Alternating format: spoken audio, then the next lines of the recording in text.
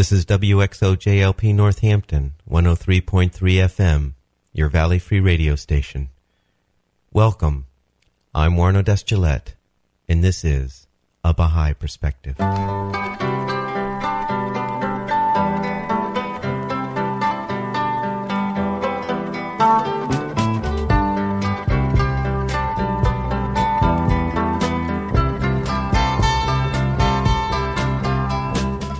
A Baha'i Perspective is a radio program that examines contemporary issues based on the principles of the Baha'i faith.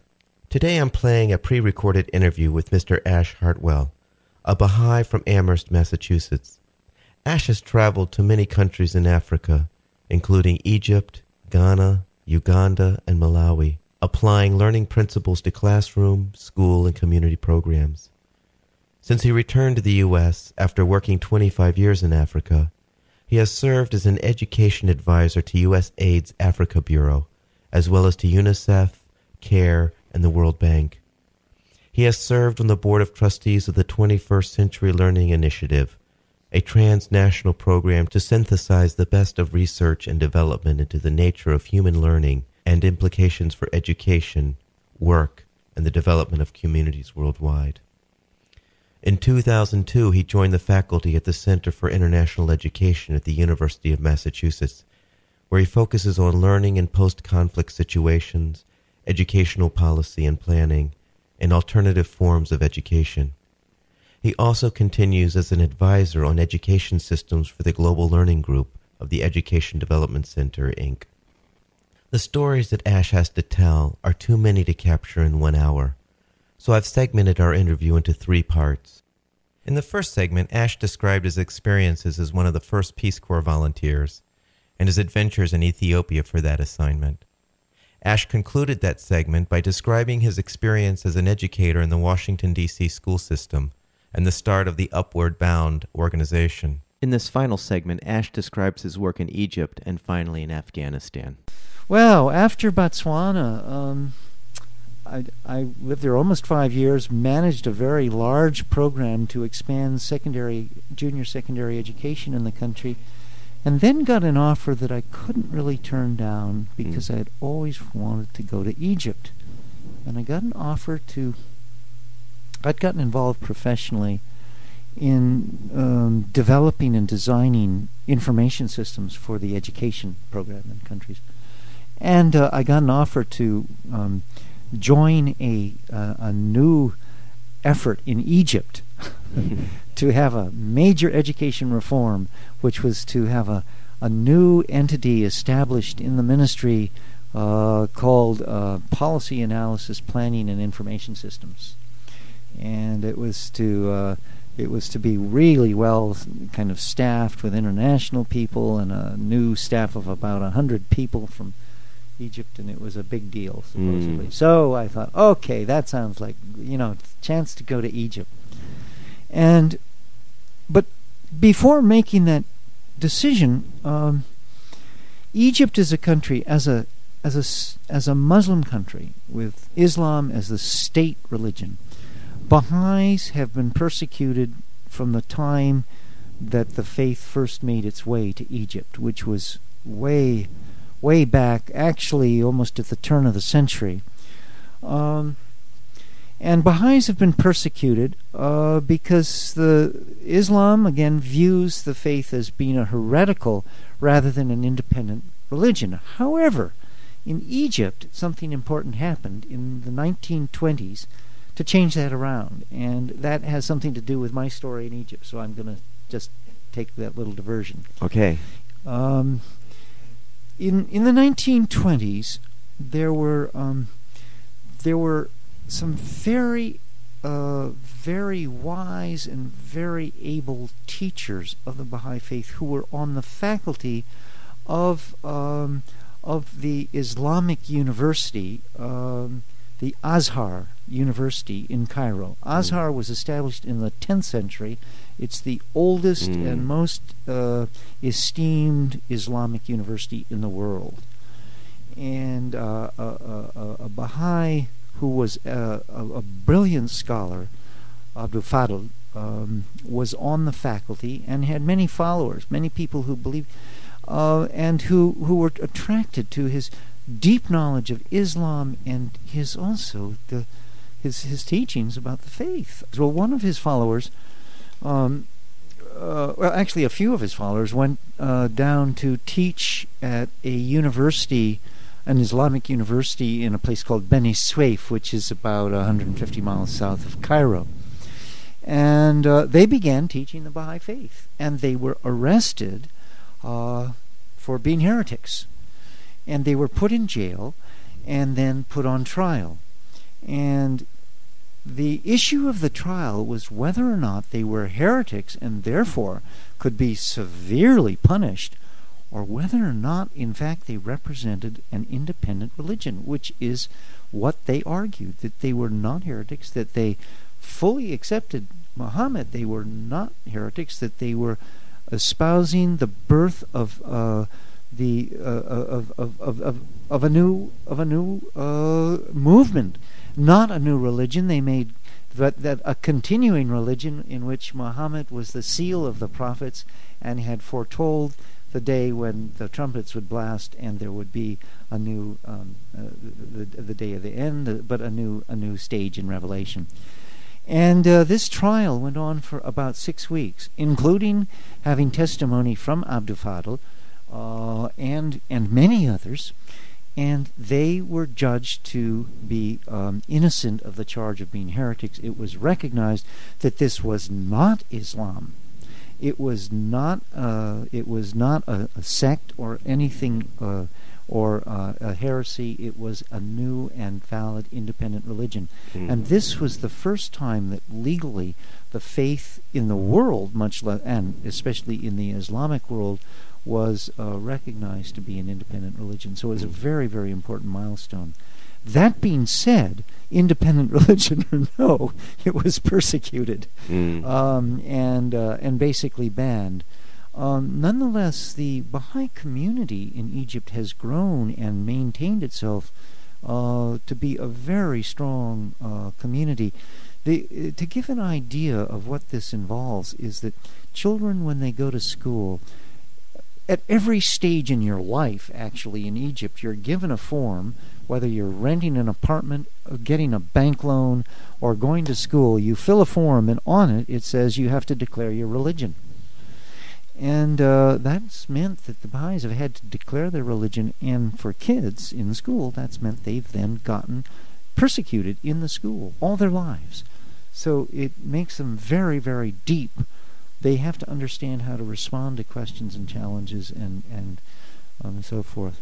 In Egypt, although we couldn't meet publicly and officially, the Baha'is met constantly and had a wonderful community because we met as family. So I felt very much a part of the family. We'd meet as a family in picnics with 100 people in an open picnic ground. And when people asked what we were doing, we were celebrating a family event. And that's what we did. So that was great. Yeah. That being said, they did have challenges, and there were people jailed for a variety of reasons. So, my work there, though, finally gave me a chance, more than in any other work that I had done, to put into practice on a fairly major scale things that I really believe in about education. UNICEF asked me, I did this planning job, and we helped establish a national information system. I went all over the country with a team of Egyptians to put in place software and hardware and train ministry offices in the governance. It was a fabulous experience. I learned Arabic pretty well because I had to function in it. All our software had to be in Arabic. Oh wow! And it was a major system, and it worked. But that was fun. But the next thing, I was asked by UNICEF if I could help them initiate a new education program. UNICEF was beginning to get interested in girls' education in particular. This was in the early 90s. And I agreed that would be great. And And I worked with a small team of incredibly capable and dedicated Egyptians to do some surveys in Upper Egypt, in the poorest and the remotest rural areas of Upper Egypt. Now, Upper Egypt has the peculiarity that it is defined by the Nile. Okay. People's ability to live anywhere has to do with irrigation systems. How far away you are from the Nile. Because once you pass the irrigation system, you can't exist. When the Aswan Dam was built in the 60s, it allowed a greater control of the flow and use of the Nile, and irrigation systems were therefore put in place, and it allowed people to move out another 10 kilometers from the narrow settlements, congested settlements along the Nile. When they moved out, they did it almost like pioneers. I mean, 10 kilometers doesn't sound like much, but these people broke tradition and moved to a new place. Hadn't happened for millennia in Egypt. They tended to be kind of pioneers. They also tended to move away because, as people who came to America because they wanted to escape debt or persecution in the old world, or simply had family conflicts, they moved because they wanted to get away from wherever they were. And that was also true of these people. So they seemed to they were a little different. Now, Egypt didn't redraw any administrative boundaries at all, even though people were moving out into the Esba, the hamlets. And our surveys showed that the kids in these hamlets were not getting either health services or education. And the reason why is when you go to the Qaria, which is the central town of the administrative area, the people there said, oh, those people, well, they moved of their own choice. They should come here. Well, they wouldn't come there. And so we found that about 90% of these populations were not having any access to basic services, including education. 95% of the women and girls had no education or literacy.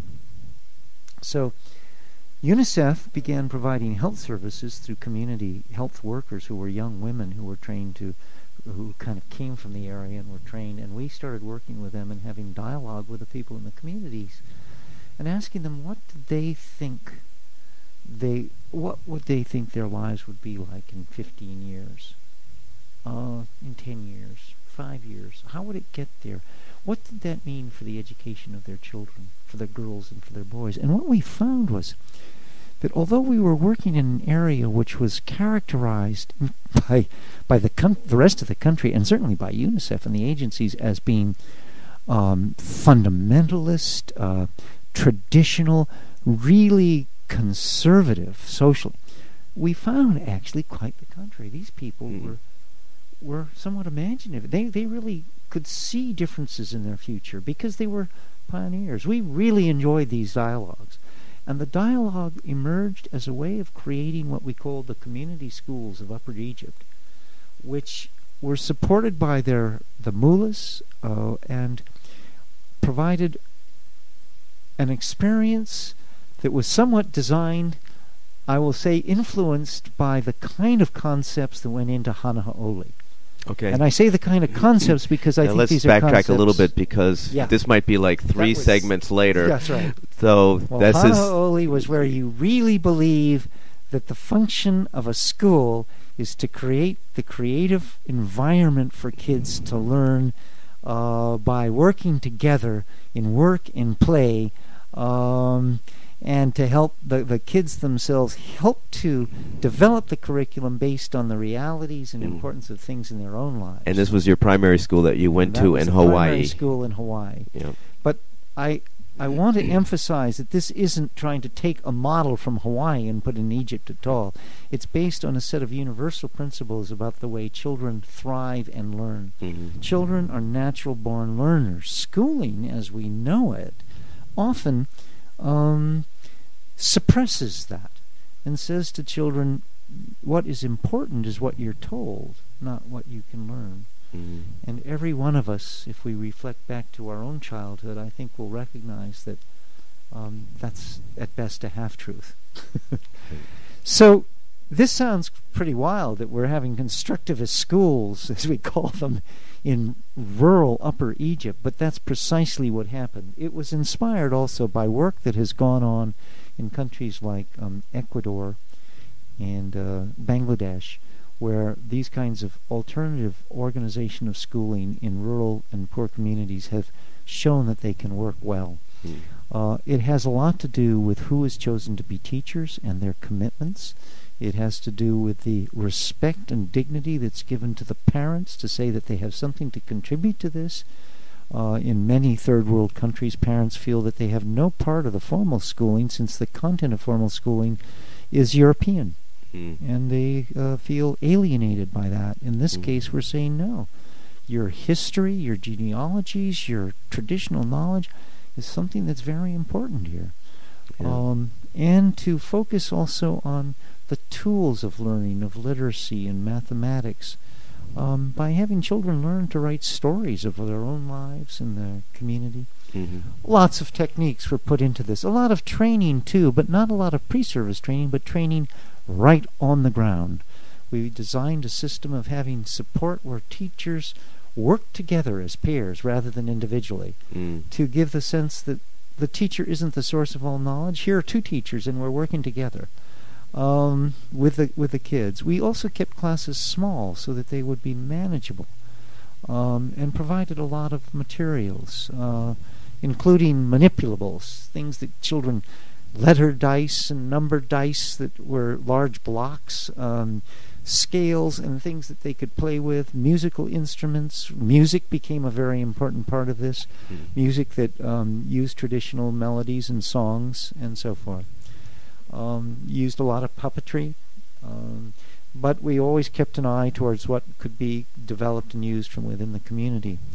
The day looked very different from the school day that we, as you know it perhaps, instead of saying first period is mathematics and second period is social studies, and then we do homeroom, we start out with, this was something added, we didn't think of this at first, songs and calisthenics. Sounds Chinese or something, I don't know, but that wasn't our idea. This came out of songs and calisthenics. And then we have a town meeting. And the town meeting is when the kids and the teachers share things of importance that happened in the community. If somebody's ox died, they ought to talk about it. If somebody was sick and not there, then they decide, well, we ought to find out why that why that girl isn't here. Can we have a group of two others go to the home and find out what's happened and then bring back the news? Something's happened, otherwise the girl would be here. So nothing like truancy. Actually, kids later said that it was a punishment not to be able to go to school because the parents said they had to do some work at home. So we had a town meeting, and then then the next class was planning time, and the planning was that the kids individually and collectively, and they had to decide how to group themselves. This didn't happen overnight. But they actually plan the learning time that they're going to have, which will be about 2 hours, and they plan that in light of what they want to accomplish in the day, in the week, over a month. So they'll have long-term projects, but the planning time is to say, how do we go about doing this? What are our strategies? Who do we have to help come and help us? From the community, from other kids, older kids in the class. These are multi-age classes. The teacher, and they have to figure out how they're going to get help and resources to move along on their project. And then the learning time itself, which was a couple of hours, and then there's lunch break and prayers. And after lunch break and prayers, then there's evaluations. Now, evaluations aren't just tests, but the kids actually, when and where they're ready, not everyone, demonstrate what they're doing, and they get feedback and criticism. They may put on a little play. They may actually read a poem. They may put on a musical, but they demonstrate what they've been doing. Also during that period is a time when the facilitators will come around and see whether or not the kids have mastered milestones of learning, and there's a record of that. Milestones are things like I can write a sentence at about a certain topic, and so on. And in this program, the milestones are laid out. And then at the end of the day, the two facilitators sit down together to review what they've done and plan for the next day, and the kids, have games. So, as you see, that's a little bit different from the ordinary school. But after 3 years of this program, the kids were in the community schools sat the third grade test that was given nationwide, and they outperformed children at the end of grade 5, which is the final grade of the primary, by a major factor. Out of the first cohort of 120 kids that we had in 5 schools, we only had one student who didn't pass, and that person had a learning disability. So this program grew first from 4, then to 24, then to 100. It's hard to count now because the model and the approach has been picked up by many others. But our estimate is somewhere on the order of 1,200 schools in Upper Egypt that are doing this. But it also had a big impact on the formal school systems, because we started inviting people from the faculties of education to be a part of the program. Not to come and be convinced, but actually as resource people. And they started spreading the news. And we invited other teachers from other schools to come to our... By the way, we did workshops every weekend with the facilitators as a way of providing support. So we did a lot of things that are different from the formal schools. And it has worked extraordinarily well. In fact, there is a wonderful book that is written by the woman who I call the mother of this program, Malik Zalouk, who wrote a book called Empowering Education, The Children of the Upper Nile. And it's a wonderful story. This is available on Amazon.com, and it's a wonderful story of what happened here, and shows the evidence. So. Very good. So anyway, that program, I think, really exemplifies that you can, by true respect for the dignity and the ability, the native ability, the God-given ability of children, if that's respected, they are, as in the Baha'i writings, they're gems of inestimable value. The gems, though, have to be polished and given an experience for them to come forth. But when that environment allows that to happen, they really do, and everyone's a winner. So, anyway, that was one of my really terrific experiences. Very good. But after that, I have become such a believer in this kind of approach.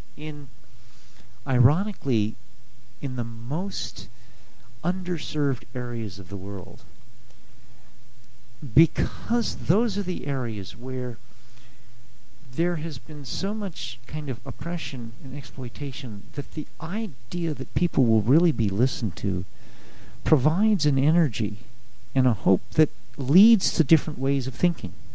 It's my belief.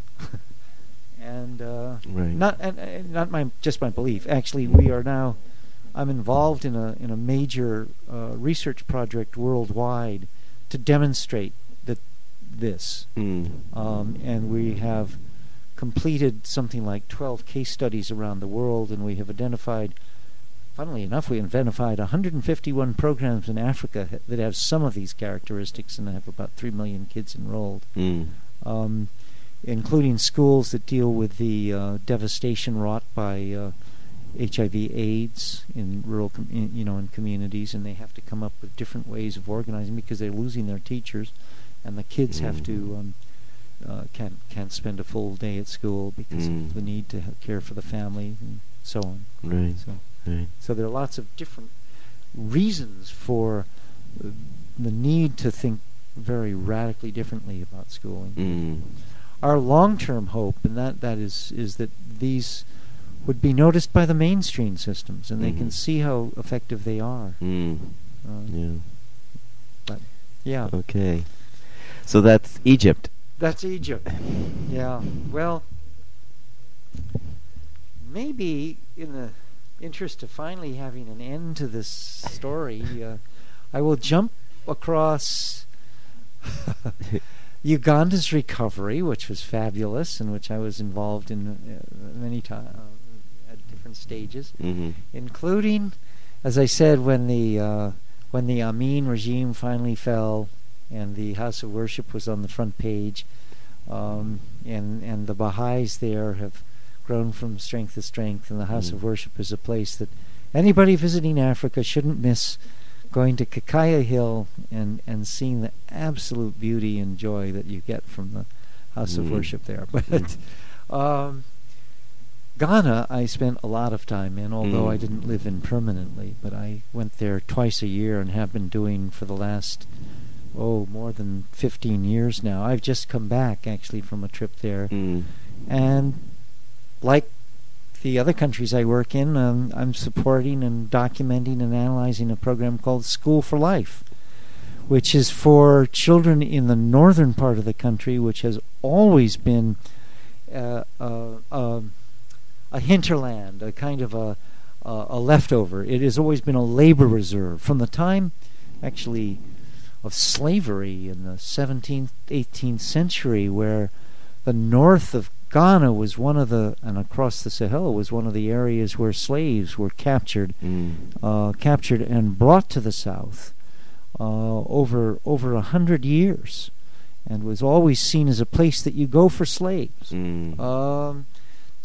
then the colonial regime of Britain and UK, where the North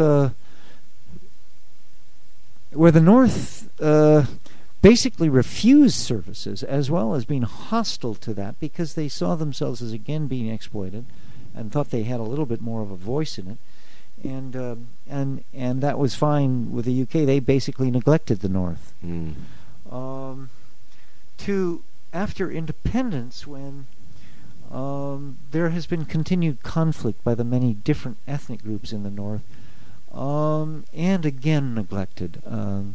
So in the North today, in many rural areas, fewer than 40% of the children have any access to schooling, and I've been involved in helping a group grow and expand that was established by one of the paramount chiefs, a young 30-year-old paramount chief who paramount means he's a chief of more than one village. It's a whole area, and he was a very, again, so many times we see really wonderful things coming out of young leaders who are visionary, and he was, and he worked with a Danish NGO, but began a program called School for Life, which offered the opportunity of youth between the ages of 11 and 15, girls and boys, to come to a 2.5-hour class in literacy and numeracy, based on stories and examples from their own lives, taught by people they knew, but who had the opportunity of going to some secondary school, and who were given a lot of help on the ground, starting again small and spreading to now over 1,000 schools. Wow. They only go for 9 months, and at the end of 9 months they take a test, and that test is the equivalency of grade 3 literacy, numeracy, and knowledge. So from ground zero to in 9 months, 9 months they have third grade education. Wow. And in the formal schools, about 45% of the kids drop out before they get to grade 3, and about 60% of the kids all over the North are able to get into grade 1. So, in effect, you have about 30% of the kids in the whole population getting it through formal school. But their performance on literacy and numeracy tests is about 20% less. Okay? So we're down to a pretty low number of kids through formal schools who are getting any opportunity to learn something that is functional. In School for Life, all the kids in a particular village come into the school. If they can't come on one cohort, they'll either have 2 classes, or when one cohort is finished after 9 months, they'll do another 9 months and get the next group. 75% of these kids are passing this test. Oh, wow. Yeah. And of those, almost 70% are going to grade 4. And in the North, over the last 8 years since this program started, and it started very small and expanded, so it's mostly in the last few years, over 50,000 kids have entered grade 4 out of this program, which is more than the number of kids entering the program from the formal schools. Wow. So it actually illustrates that this is real. This methodology is working. I mean, this is in this case it's quite radically working. Yeah. Wow. So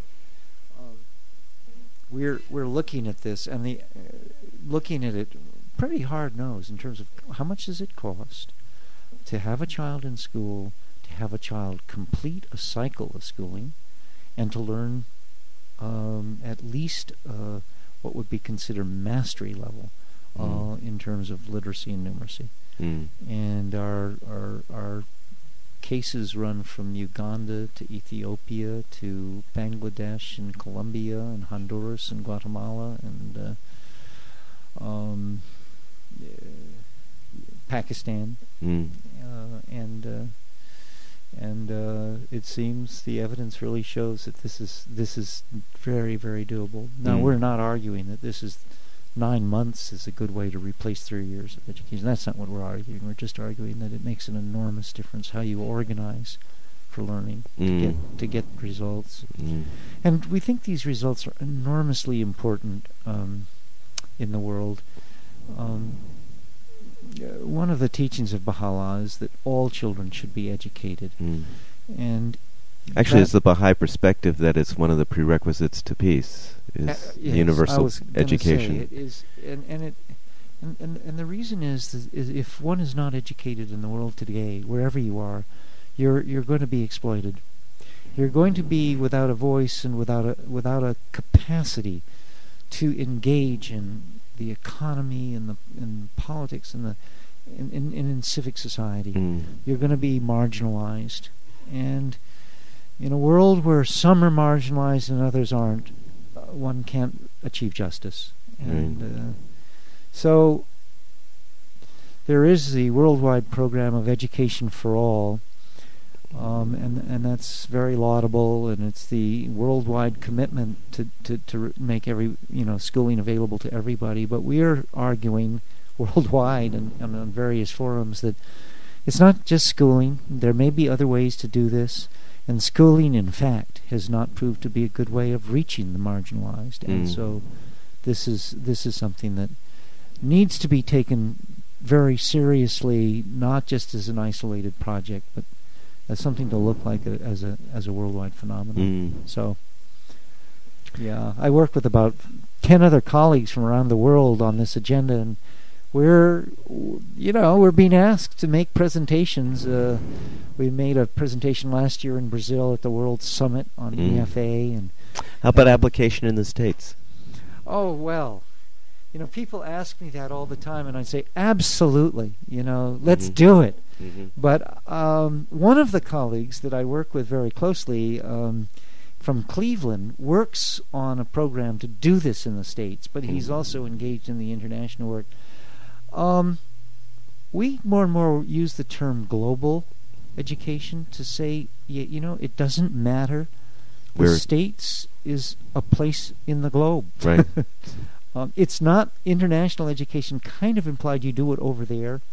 We don't want to say that. We say Hanaholi or schools in Amherst, wherever these principles and these practices apply, and that's because they're universal. They have to do with the nature of our nature of children, nature of ourselves as learners. And so, yeah. Okay.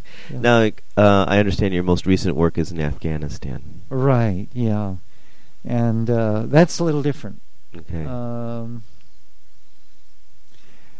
Yeah. Did I skip something between? Well, yeah, but that's okay. Well, let's just no. mention them, even if we don't go into them. Oh my. Just the countries. So Ghana was the last one we mentioned. Ghana. Well, then there was Benin. Okay. And Malawi. All right. And South Africa. Okay. And Zambia. Oh my gosh. And Ethiopia, particularly Ethiopia. That's another story, but that's where I met Trish, my wife, as I said, in Diradawa, and our first date was Harar. Right. And I've gone back to Ethiopia quite a number of times. Mm. All of these have to do with, I've been working as an advisor to USAID's education program in Africa and internationally, and I still do that, as well as teach at the Center for International Education here in the University of Massachusetts. Yeah. And the center is made up of approximately 50 residential master's and doctoral students. More than half are from around the world. And even those, well, everyone's from around the world at the center. They have, some of them happen to be American who've lived around the world and worked around the world. We look for people who have at least a couple of years of global education experience with different ethnic groups, and we focus particularly on non-formal and alternative education models. So. But some years ago, 5 years ago, one of our students who had been in Afghanistan during the Taliban regime and actually had worked and was a Baha'i. It seems odd in the Taliban that she could survive, but actually worked in the Panjshir Valley in which was controlled by what some people listening to this will recognize as the Northern Alliance, which the Taliban never really took over. And in the Panjshir Valley, some community development work took place, which was actually inspired by a certain vision of communities coming together and growing that are similar to the way Baha'is see communities coming together and growing in unity and through consultation and through paying attention to the total spiritual and material needs of its members. But in this case, it was women getting together, and this program actually spreads first slowly and then faster as an approach to grassroots community development. And since the Northern Alliance wasn't controlled by the Taliban, this was quite a popular way to go. And when the Taliban were finally defeated by American troops and mostly the Northern Alliance on the ground, this model became something that the government, the new, hardly a government, but what was called the government, began to support because they saw it as a way for communities to move forward. In any case, this woman came to the center to do a master's and started getting us all enthusiastic about Afghanistan, which led to a couple of trips and a set of projects. We, in the Center for International Education, have been over the years quite effective at training people in community work and in adult education. And so we entered into rather small contracts to do that for the Catholic Relief Services, for a number of NGOs, Save the Children Fund and others. We also entered an arrangement with the University of Kabul, the Faculty of Education, to help train their faculty to understand and get involved in what was called accelerated learning. And these led to other projects, and the most important one until a week ago was one that I actually helped to manage, which is a program to provide health awareness and literacy to rural women as a part of the reconstruction of the health system in the country. The health system in the country, in trying to reach out, establish rural clinics, realized that they had no women that they could train because there were no women who were literate. And they needed to train women to become midwives and health workers. Afghanistan has the highest rate in the world of maternal mortality, the death of women in childbirth, and the highest rate of infant mortality, children dying in childbirth. And the reason for this is not only 20 years of displacement and civil war, but that the ideology of the Mujahideen and then the Taliban was that women could not see a male doctor. And since women couldn't be trained as doctors, they had no one to go to. So any problem the women had to be communicated to their husbands, who would then go to a medical person and say, here's the problem my wife has. They would then ask a few questions and then go back with the remedy. Well, you can imagine how that just doesn't work. You have to examine. And so the huge need in the country to begin to develop women as health personnel if they're going to address this problem. And one of the fundamental issues there is that women have to become health aware and literate. And so that's the program we've been contracted to do. And we have to get the agreement. We have to have communities say they really want to do this. We don't impose it. They have to really ask us, and they have to ask us by having the governing group on the local shura, the governing.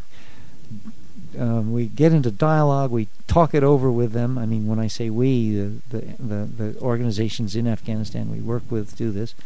And the point we make is that this is a program not about women's literacy, which they wouldn't accept, or women's education or empowerment, God knows.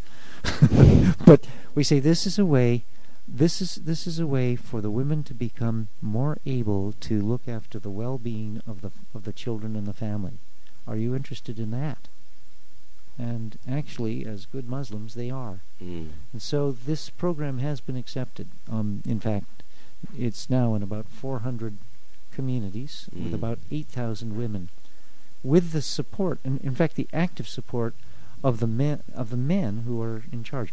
And we have many stories about the transformation that this is bringing. They meet every day for 2 hours, 2.5 hours perhaps, and it's about 15 to 20 women, and they talk about their lives, about their health, about their children's health, and they learn through the materials that are provided by the facilitators about everything from how to become safer in terms of the landmines that are in the area, to how to treat diarrhea, to the program fuses literacy and health awareness, and that health awareness is very much to do with immediate things that can be done to improve their own health, the health of their children and their families and their communities.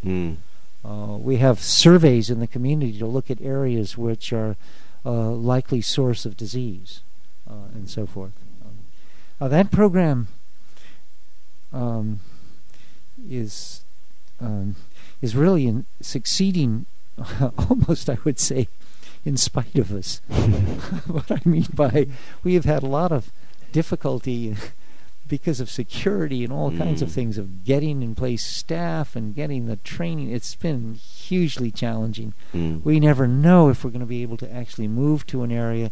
Our local partners who are Afghani organizations who can work in an area need training and support for the grants that we give them, how to keep accounts. It is hugely challenging. But in spite of that, we find that there is more demand for this than we can provide. More communities now want to do it. More women want to join, and the women who are in want to spend more time in the programs. And it illustrates that, given the opportunity, it is hard to imagine a population more abused and exploited and neglected than the rural Afghani women over the last 20 years. They really have had an enormously difficult time of life, and what happens when this kind of opportunity is provided is just astounding. And we have just putting out a book of the voices of the women in Afghanistan, where they talk about this, and they talk about what it has meant to them to be able to get together as a group and to learn and to grow and develop. So, just as in the Baha'i faith, the teaching of Baha'u'llah is that we can never reach world peace unless we have full education.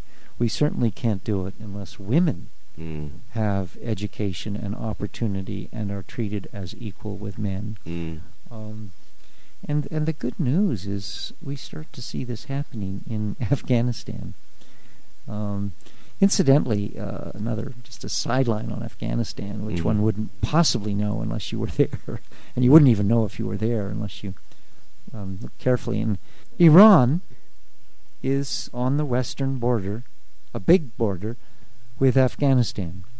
And actually, historically, Iran extended to the city of Herat in Afghanistan, where one of the first universities in the world was established, and it was a university for women in about the 11th century, and it was then in Persia.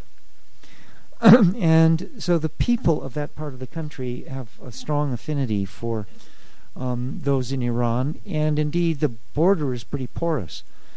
And during the Civil War in Afghanistan, many Afghanis went to Iran and got a higher education, and secondary education, and today many of them have come back. And there are also many Iranian professionals who have come to Afghanistan.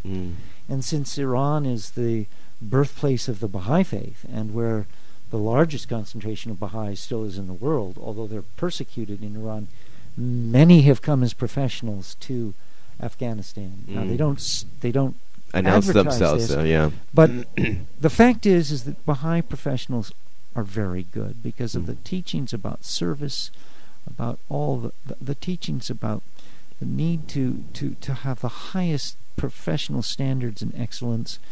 They tend to do a good job, and they are in demand, not as Baha'i, but as people. And so they are actually all over the country. And the faith, although it is officially banned, is actually... also in Afghanistan? Yeah. For the same reasons? Same reasons, yeah. It's true in almost all Islamic countries. Not all, but almost all.